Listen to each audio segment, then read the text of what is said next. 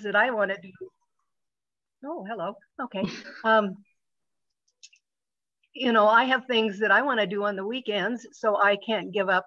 Well, I won't give up every weekend. So they have more of a hosting or greeting position in your. Yeah, we call them greeters. But they're just here for, you know, from 1 to 4 and open things up and greet the visitors.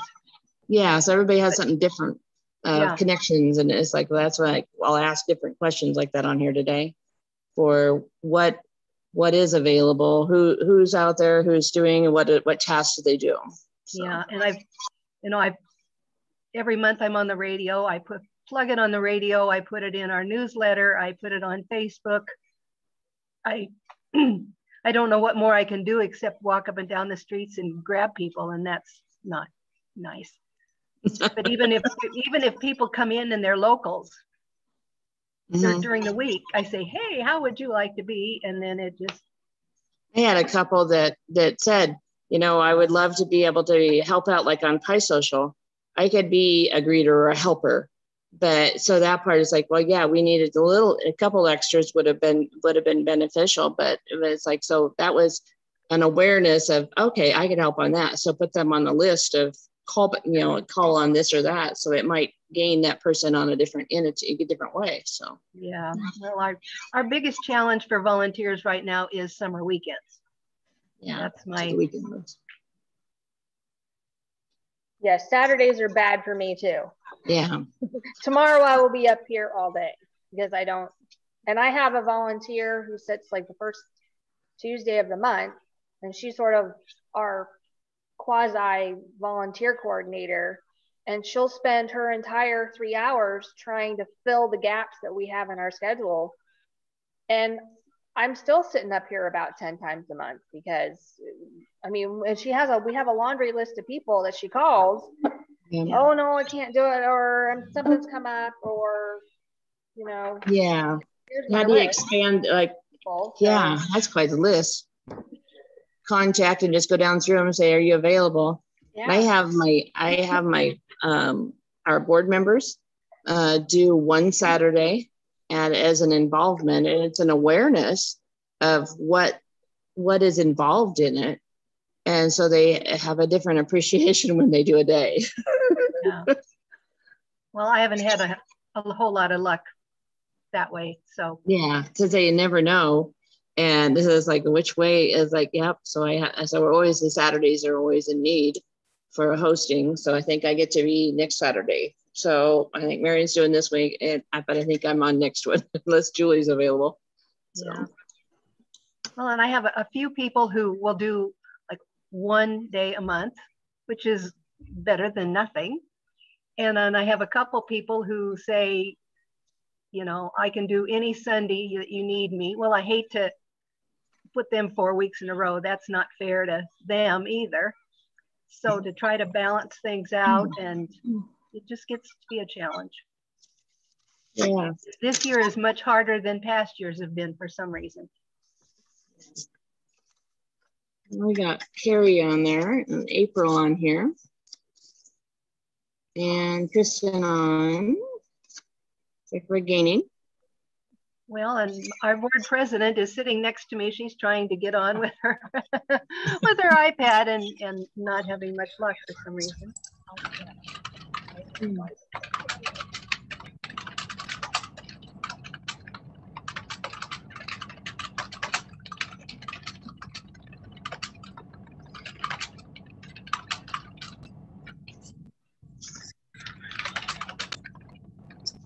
It's 10:30. Want to go ahead and start our formality of it?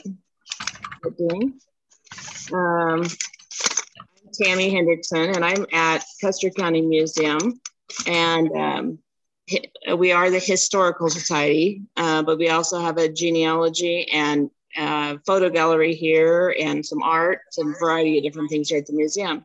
So today's topic is getting volunteers to help out, and recruitment and retention and sources of those funding.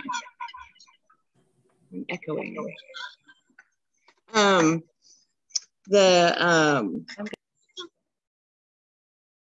the roundtable discussion we were just having a little bit of is, do you have volunteers at your organization?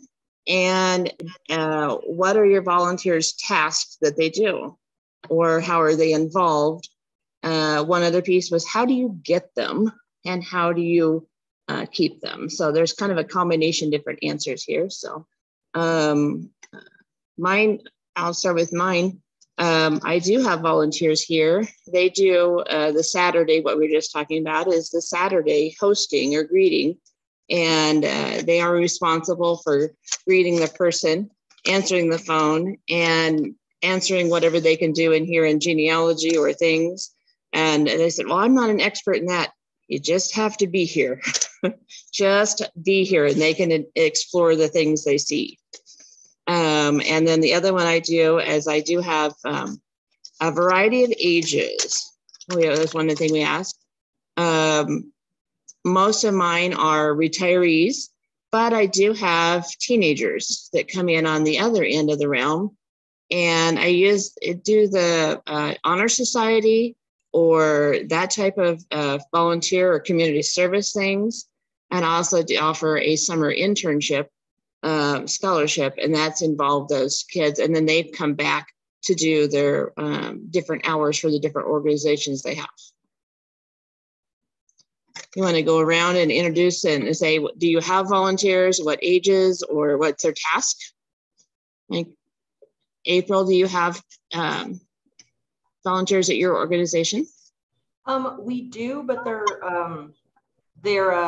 more periodical on an as needed basis rather than like a regular thing. I would love to be able to have regular volunteers here. It's just with our limited permanent staff, it's literally just me. I'm the only full-time staff here. It's hard to manage volunteers when I'm the only person here. But yeah, we do. And typically it's working with like community organizations where they need some like leadership programs where they need like 4 to 6 hours of volunteer hours. We'll have them come in, and typically what we have them do is kind of the work, the kind of not fun work, I guess, like cleaning is a big one because it takes very little time to show them how to do it. And then you can just kind of let them go, you know?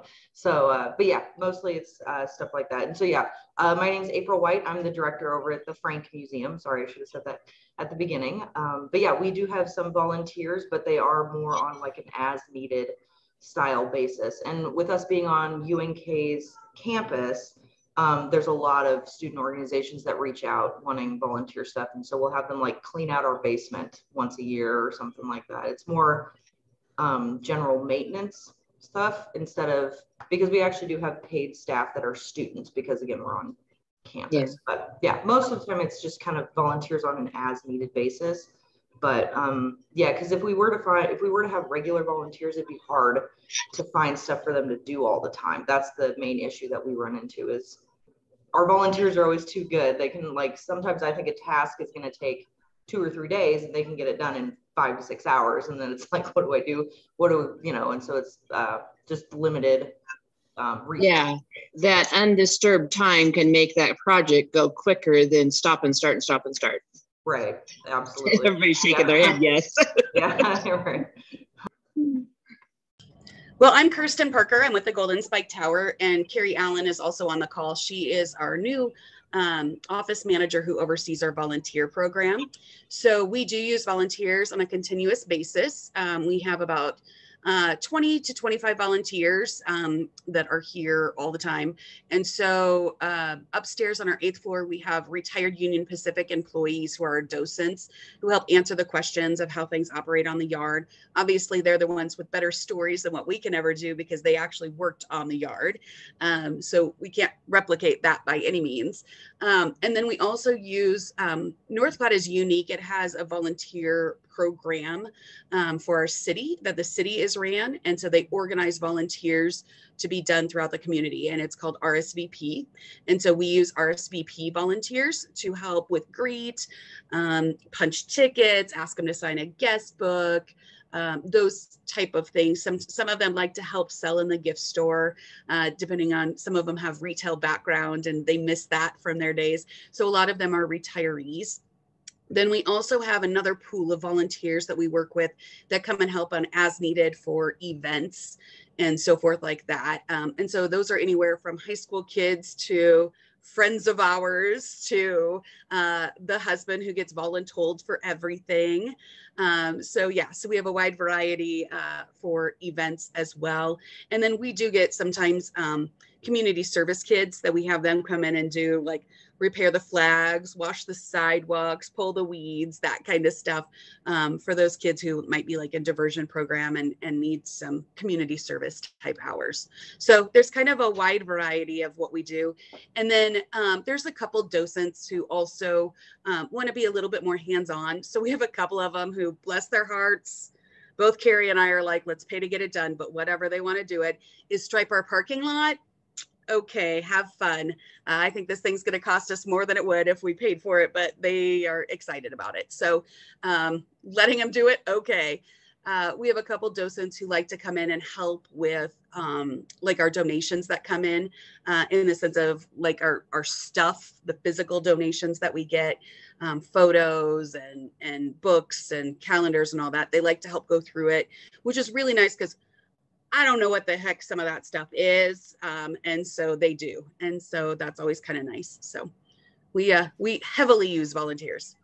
And are the ones that go through this stuff, are they local so they would see that different stuff, or are they fellow trained employees, railroad employees?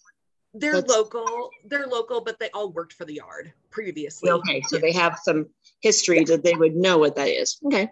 Exactly. And that's why we have them do it, because I could look at a picture and I wouldn't have the slightest clue of what it is. And so, so they know exactly what it is.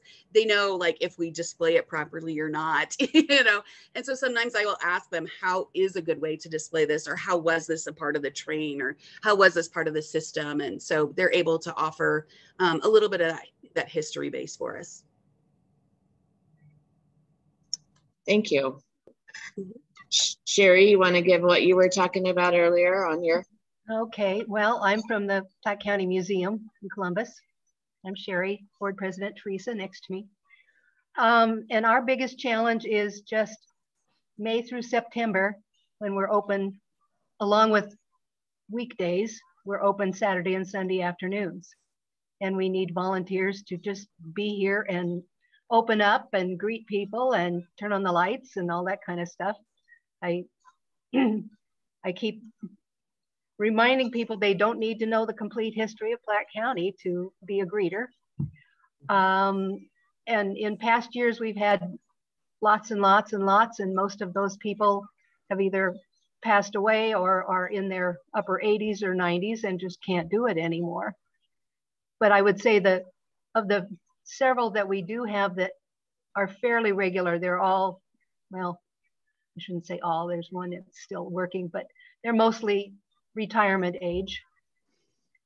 And it's just to have somebody be here so we can be open. Yeah, that ability to just be the person in person thing that's sitting there is like, yes, we're here and open. Yes. Come in. Erin, you want to reiterate what we were talking about on yours of that extra? Sure. I'm Erin Hauser. I'm the curator at the Saunders County Historical Society. I'm also the Nebraska Museums Association president. We utilize our volunteers more for our hosting our desk, and actually that's what I'm doing today right now is I'm the volunteer host right now.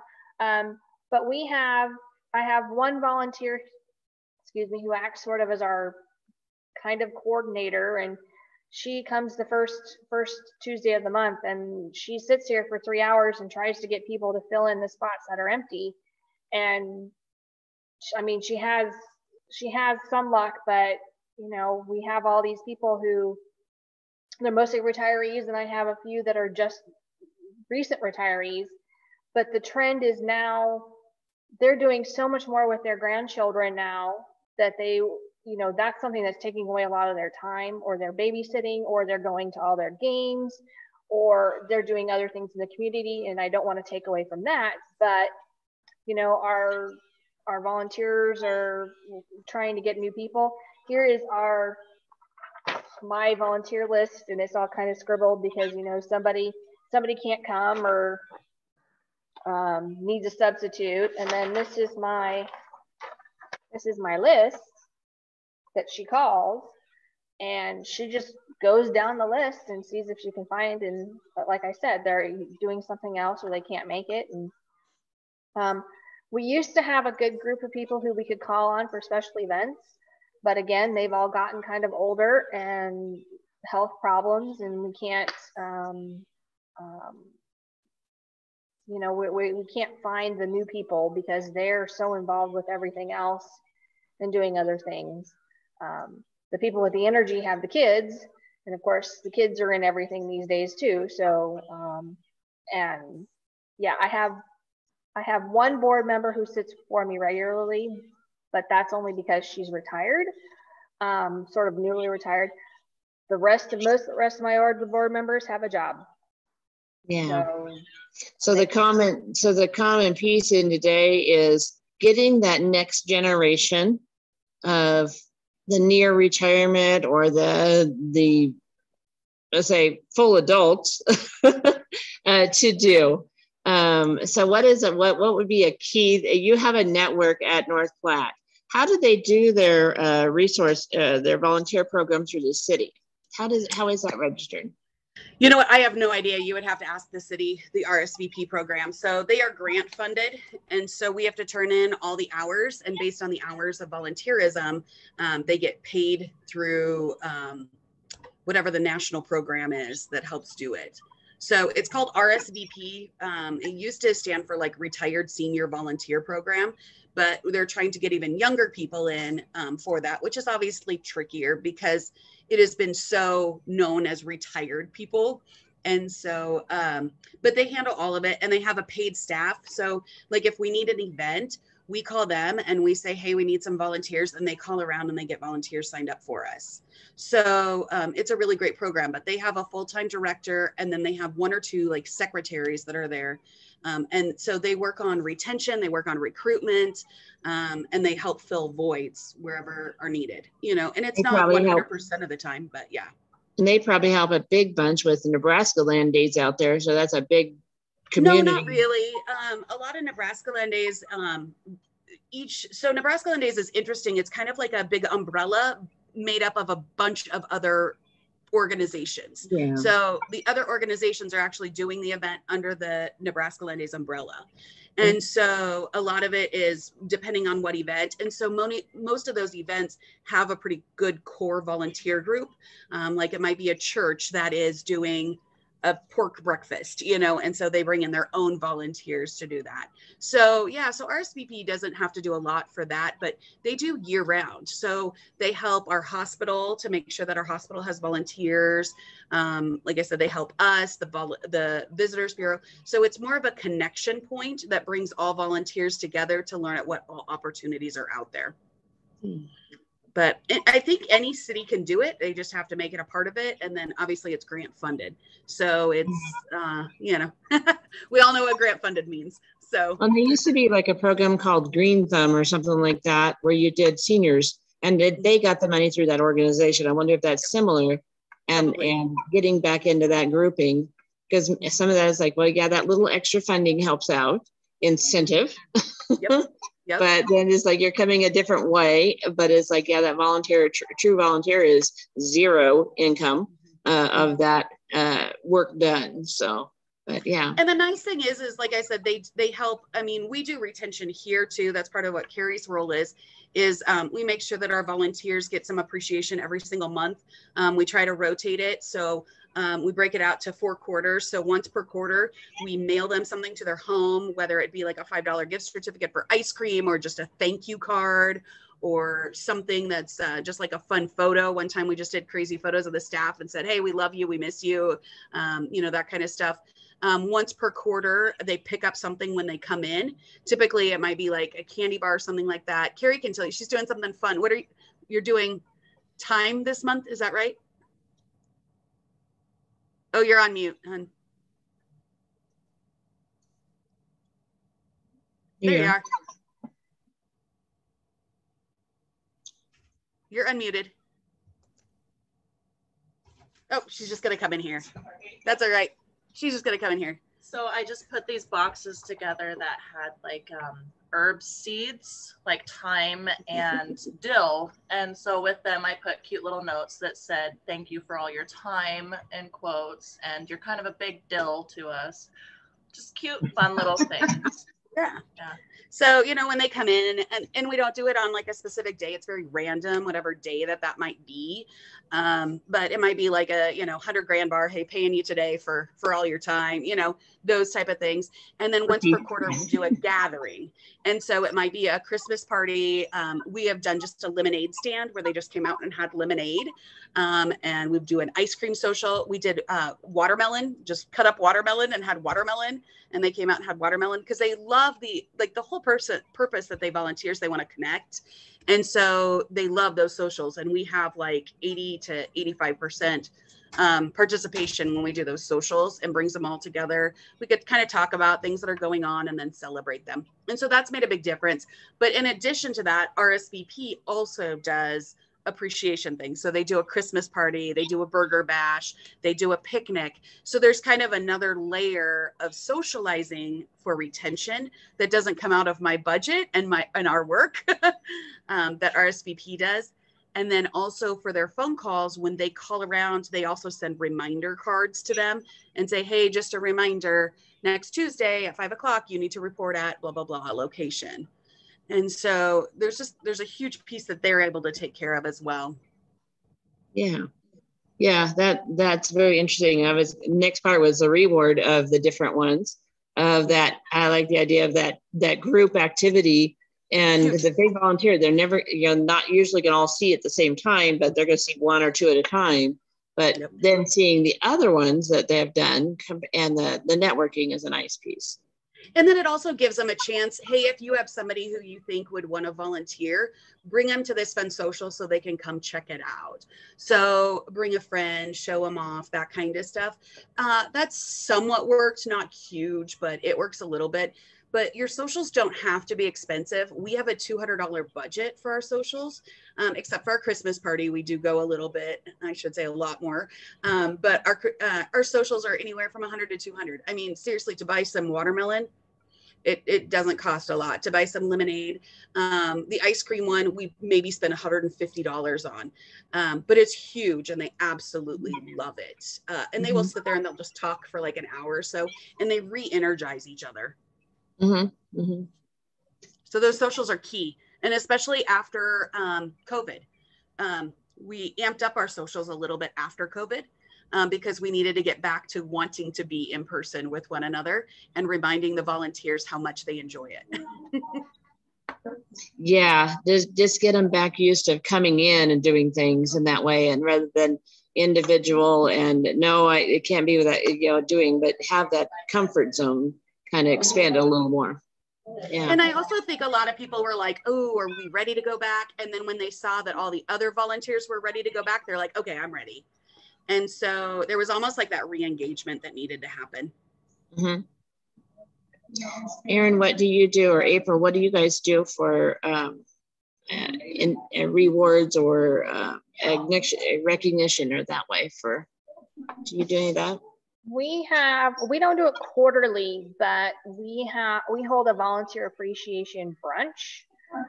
In fact, we just had our brunch earlier this year. And usually, the board members, we serve them brunch. So this year we had breakfast casseroles and fruit and cinnamon rolls and stuff like that. And then this was actually planned 3 years ago. So we're usually not this efficient, but in 2019 we had our theme ready to go. We even figured out what we were going to give them for gifts, and we had the invitations all printed, and we picked the date, and then everything fell apart. And so I've been sitting on all this stuff for 3 years, and that's like, we're going to do it this year, come hell or high water. And so our theme this year was that volunteers are the building blocks of our organization. And I found at Oriental Trading Company these really cute they look like Lego bricks. They're little Lego centerpieces, and they were on the tables, and little popcorn cups that we put candy and stuff in. And the napkins all, you know, all fit the theme. We try to do a different theme every year, and then they get a little gift. This year we just were kind of easing back into it. In the past, we've you know, had our meal, and then we played like bingo or had trivia games or something like that. But yeah, we tend to do it once a year, and you know, we send out close to 80 invitations. This year we got about 40, so we got about half that came. I just had quite a few people who said that it was just a bad weekend for them. They had other things that they were doing. But so yeah, so once a year we have a volunteer appreciation brunch. We give them a little gift, just as a thank you. And then usually it's I had half of my board show up, and my board president said something, and I obviously thanked them, and introduced the rest of the board, because I think a lot of people didn't. We have some new faces on our board, and I think a lot of our volunteers didn't know who our who our board members were. And so, and then the board helped serve and clean up and do all that. So that's what we do every year, is we do a volunteer appreciation. Yeah. And we do that yearly piece of recognition. We recognize them at the, usually at our Pie Social, and say thank you for our volunteers that help, and kind of help. And they don't like to be called up to the front, but just wave your hand in the crowd that way. So some of those like, no, I don't want to go to the front. But and say this is, you know, made possible with all that. But it's you know, we have a good 100 people, maybe, you know, they sure had 65 sitting back here at one time. And then the other 30 was in the front room. But that part is like just public recognition and doing that way. And I have given them like a Christmas present or a different piece. So each year I'd make something different. I've made signs, history hero signs in that way, given them that type of things too. The one year we did glasses and had them etched next door with the history hero with that part of it. So. Sherry, are you up there? I think you're muted. I think you're muted. Can you unmute her? There she went. Nope, April. How about you? Do you do a rewards? Yeah, we don't have like, I kind of misspoke earlier when I said we don't have, you know, regular volunteers. We do have one group, but their only task is to take care of just like the gardens and the grounds around the museum. We are an 1889 historic house museum. And so they do a phenomenal job of, you know, coming in once a week, and they kind of just do it on their own. It's kind of like we've built a trust over the years. We built this trust. And I feel like that kind of is important with volunteers as well, to show that you trust them, because then they can feel like they've been fully accepted and fully are like a part of the operation, you know, instead of, you know, constantly trying to micromanage or something. And the gardens are perfect because they're outside. I have my own little garden at home, but I'm not an expert when it comes to plants or growing stuff or anything like that, but they're called the Soil Sisters and Misters Garden Club, and they've been around since about the 70s. And so they do a really wonderful job of taking care and making sure the gardens kind of reflect the time period. And so we've planted like an herb garden and a pollinator garden and all this stuff. And what we do for our volunteers, whether it's, you know, our regular garden club that comes and does stuff, or whether it's, you know, like a volunteer who just needs 4 to 6 hours of community service for a local group that they're in, we always do, with their permission, we always do a shout out on all of our social media. And I make sure to give recognition and a report at our board meetings. And just for example, we're installing a new exhibit out here, and it'll all be outside. And they're basically like nature trail rails, basically big rails that have a bunch of information and photos on them along the sidewalks around the building that'll talk about the history of the grounds and the gardens and all that kind of stuff. And we made sure to include them in that. So anywhere that we can give them recognition, and any sort of like permanent recognition especially, we always try and do that. So that's kind of what we try and do, is we really try and promote and, you know, to the public as much as, like, tell the public, whether it is like a installation on a wayside trail sign, or whether it's on our social media or anything like that, or whether I can say it at board meetings or promote them at various functions and stuff. We always try to tell the public to give them recognition and stuff, especially our younger volunteers, because we do get some college students who need some hours and things like that, just because, again, we happen to be on a campus, and that could be a resource possibly. I don't know if anybody has high schools in their areas, but we've reached out to the history teachers at the high schools to see if anybody needs some volunteer hours for college, you know, or an application or whatever they're doing. That's always, you don't really get a permanent long-term volunteer, but if you ever have like an event that just needs a couple volunteers, reaching out to the schools is always a good option as well.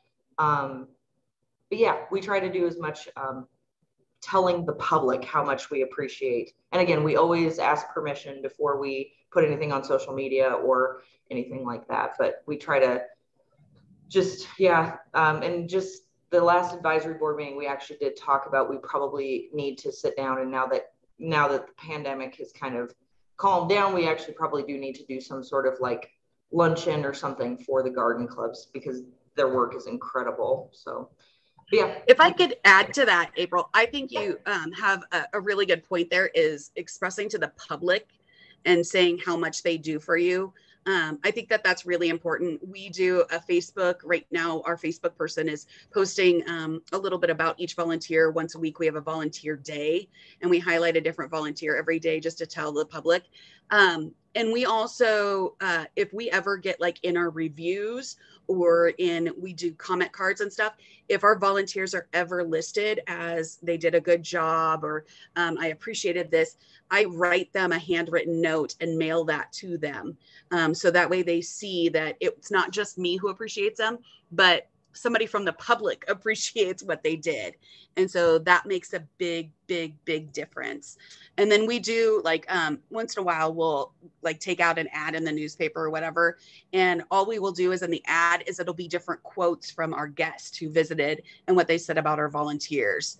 And at our volunteer picnics, we'll print up like a big poster, or we've made just like place settings, like with just paper, and it's just quotes of what the customers have said about the volunteers. So it's in the customers' words. So that way people get to see exactly what our customers do. So I think you're right on with that. Absolutely. And I think that is so important to not only have it come from you, because that was another thing I was thinking of, is whenever we have volunteers, no matter what they're doing, I try to emphasize to them over and over how important the work they're doing and how valuable it is. Like, they are contributing to the historical preservation, even if it's just mopping the floors. That's important work that I'm not able to do. And so trying to emphasize to them not only that, yeah, what you're doing here is very important work. It's legitimate, valuable work. But then, yeah, like you said, also telling them, like, this isn't just coming from me, like, people are noticing. So it makes them feel like their efforts are, you know, important and stuff. Although, you know, most volunteers, I feel like they don't do it just for the accolades, but it always makes them feel better and want to come back and keep doing it. If they can feel like they have a connection and a sense of not necessarily like ownership, but a stake in it, you know, kind of thing. It makes them feel, and then they, you know, might, if they have a granddaughter or grandson or something that needs volunteer hours, they can be like, oh, hey, I already have an in here, come and reach out to them, kind of thing. So yeah, that recognition coming back around to saying, well, I see that, but forward that on to so they can see what was written. And that way it's like, yeah, that's a different, you know, they get to see that really did. Yeah, I didn't say that, somebody else said that. Yeah. Sherry, are you on there now? I'm back. How you, where topic is, what's your recognition or what your rewards or recognition accolades to your volunteers? Like an annual, a quarterly, do you do an incentive? Do you have a banquet or? No, because, well, right now, I mean, we've got maybe 6 people. Okay. You know, back in the day when we had a lot of people, then we would have a volunteer recognition meeting or program or something like that. But that has dwindled over the years simply because we don't have many people. I mean, I thank them up one side and down the other for being willing to be here because they know how challenging it is. But as you can have a party with 6 people, your budget's just less. Well, that is true.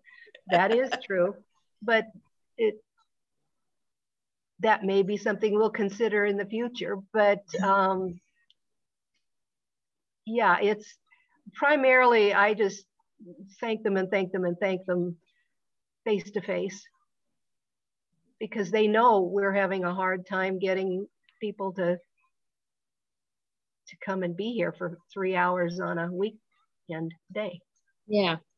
I like the other idea where you said, so when you guys said something about contacting the history teachers or asking that part of that community service, that, you know, involvement in that way of doing. So that's kind of where my high school interns come from, is that kind of group. And then they come through another entity or a club or like they need different things. Asking the teachers, is that a you know, is that a requirement? And I always tell the kids, I said, it's more fun to come as a couple or a group and do a project together, possibly as that hours on a day. And then all of you guys can have fun and we can get things done, you know, a different group. So that is like incentive wise of group activity and having a little, a snack or lunch for, you know, that way with them too.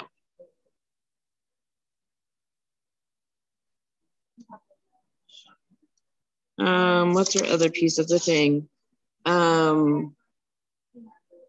Yes, I do have we've talked about having them do event host, digitizing or scanning or cleaning or garden or hosting and the different things. But sounds like most of them are in the retiree ages. What would be an idea we could pass to get that not the retiree, but just the generation down or another generation to come in? Is there an incentive that we can think of that would be get that? Like, is there an idea? I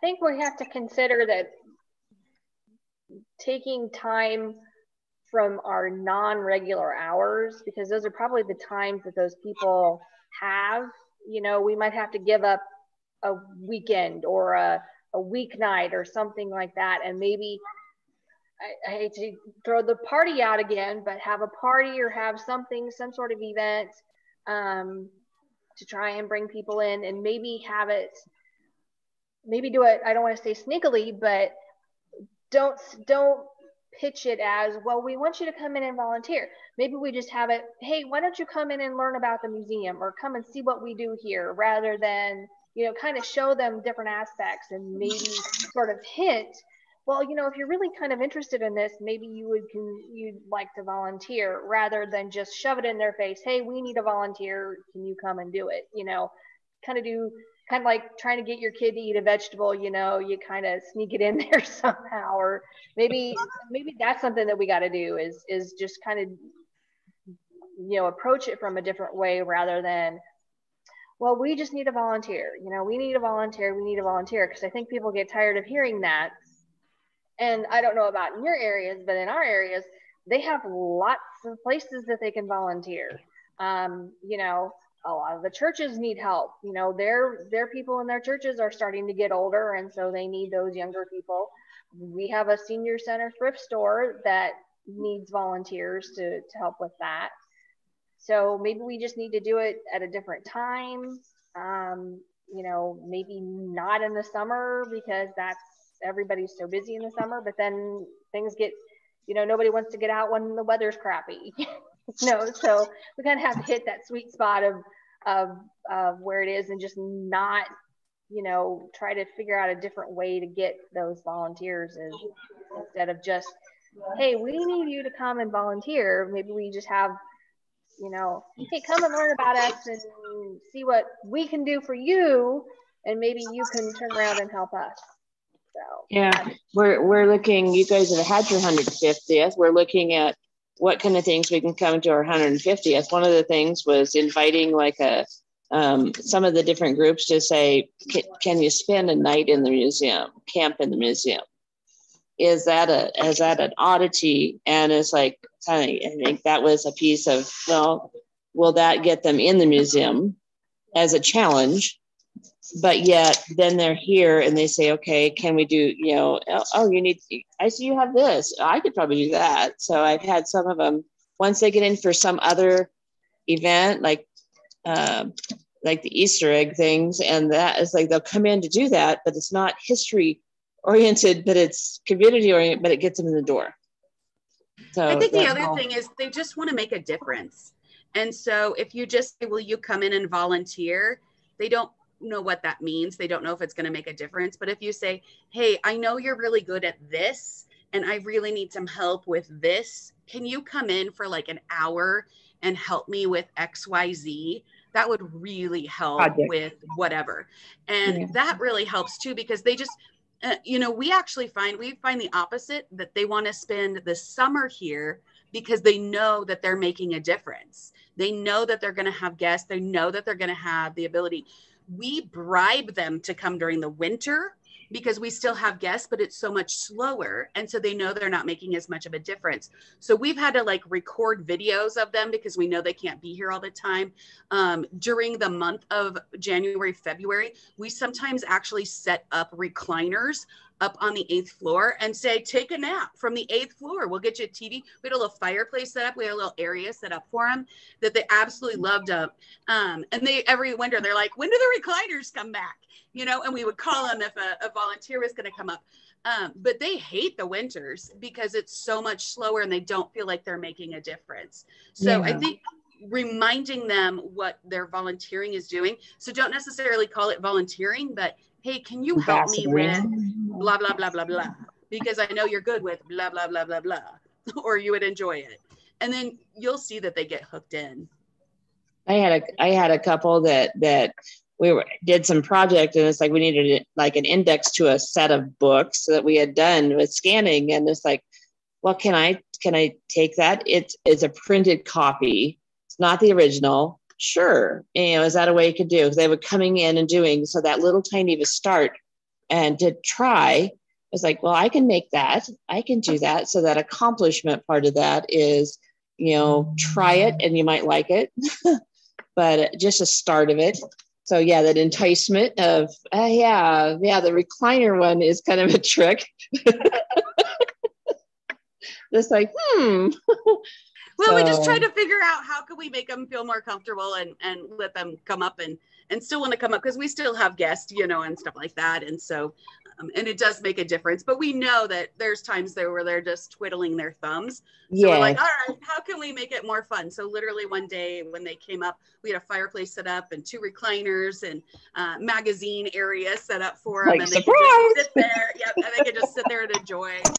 We have a little fridge up there that they always have water and sometimes we have juice in it and hard candy because they talk so much. And so, yeah, so it's just thinking about what would they want, you know, and so just kind of doing this element of surprises sometimes is fun. They never know what they're going to get when they walk in the door here. So that party of 6 could fit in those, you know, those recliners would be great. So, yeah. And I know that the same thing, I think, goes throughout, that winter season is not as active as the summer season, of course. we usually do a lot of our behind the scenes things or display things in that winter ready for spring. So part of that's like, let me know, do you need any, can I help you with any painting or any of that on the wall things or, you know, that way. And so there's some pieces that some of them say, well, does this need to be redone in that way? So I've got a set of quilts that are, Barb was going to put the little pockets on the back so you can hang.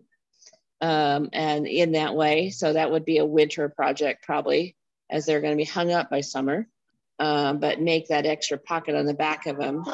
Some of them do from home. I do people that do clippings for our archives here.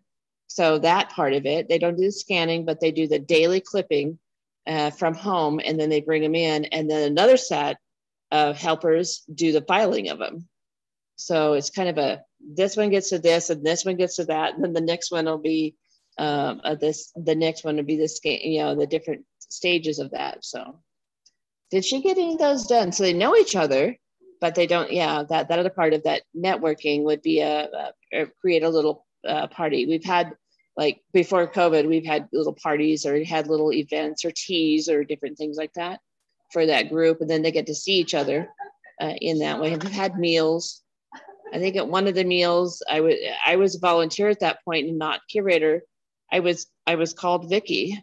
Vicky does this and Vicky does that. Well, I think she's meaning me, but I don't think that person had the wrong name for me. But it's like, well, hey, you want to come on up here? And I said, the ones at the table said, I think they're talking about you, Tammy.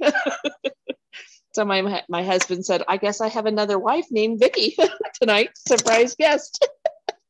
So maybe that might be a thing of give a different name tag, you know, a little night of guess who I am doing.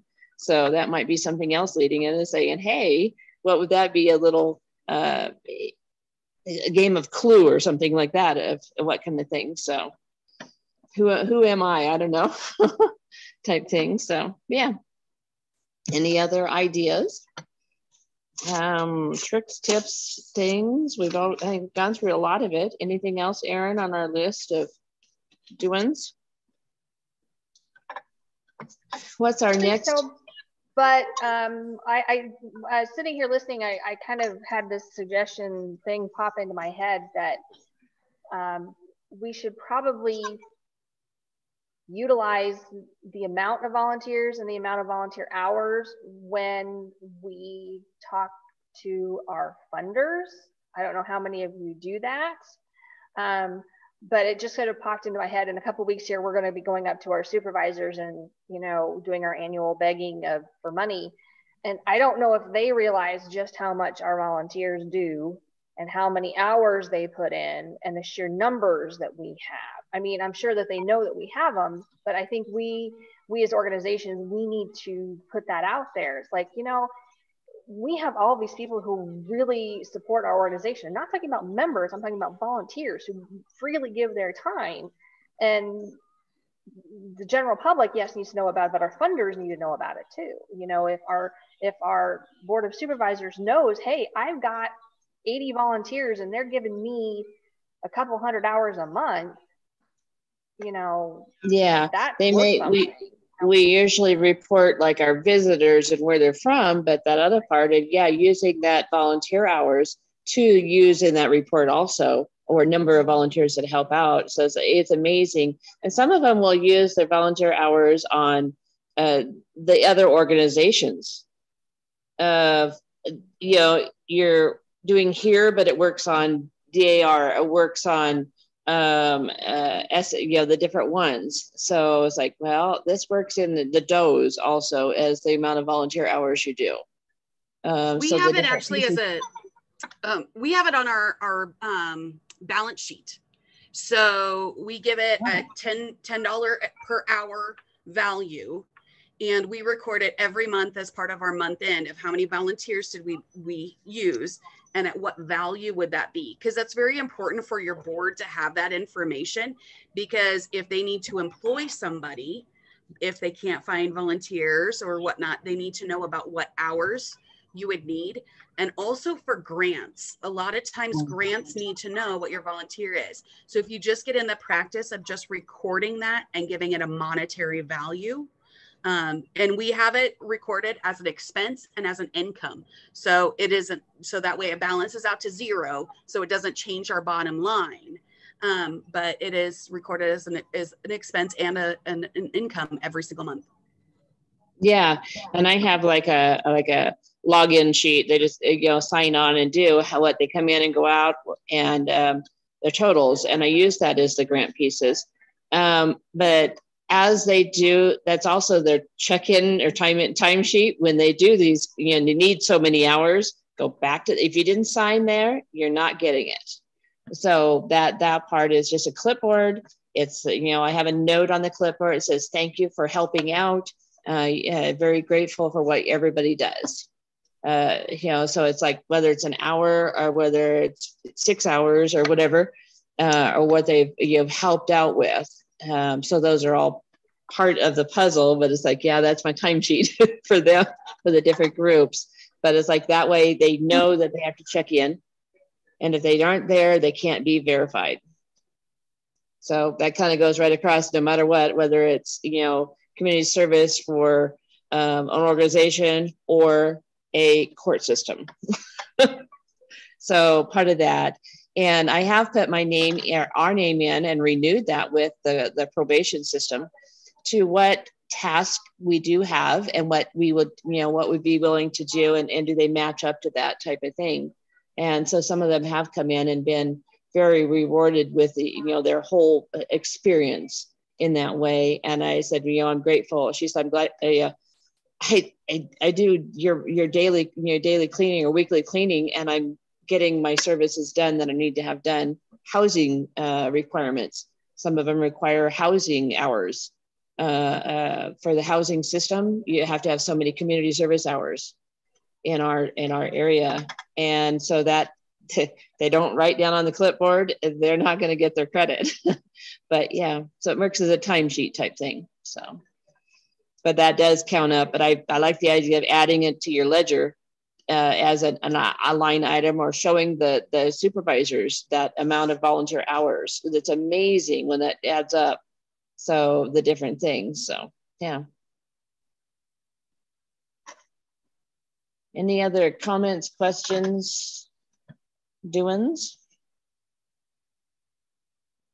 Our next topic for next month, what do we have next month, Erin? It is ensure the best guest experience. But I don't know who the host is, sorry. So yeah. But that will be sent out here soon. Yeah, you'll send that out in our email thing. So, and doing so. And this is always open to anybody with the museum connections of any sort. So ideas and networking like that to connect and do. So, but I don't have any other pieces of my discussion, but other than thank you for everybody coming today. And next month it'll be at the same time, kind of 10:30. And Erin will let you know on an email or the notice things on the website of what who's hosting. April does the email. Oh, April does. We have do the notices in that way of all the things. So yeah. So thank you very much, everybody. Yes. We'll catch you next time. Yep. See you next time.